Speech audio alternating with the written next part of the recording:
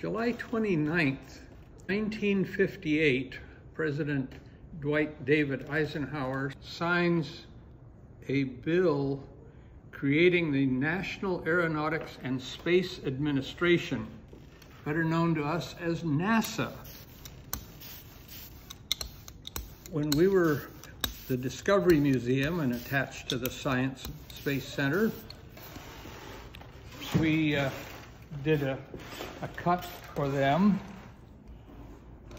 of a liquid propulsion rocket engine.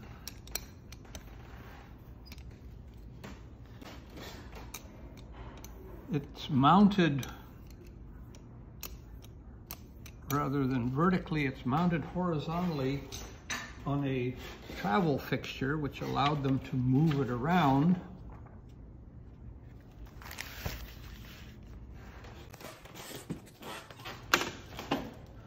And some of you who follow this channel may remember that I have said that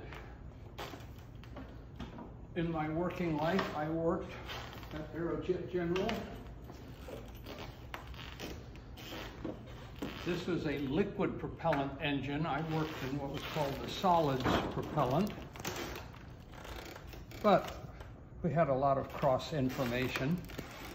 But this was one of the ones that Aerojet was very proud of and is still, I believe, functional today.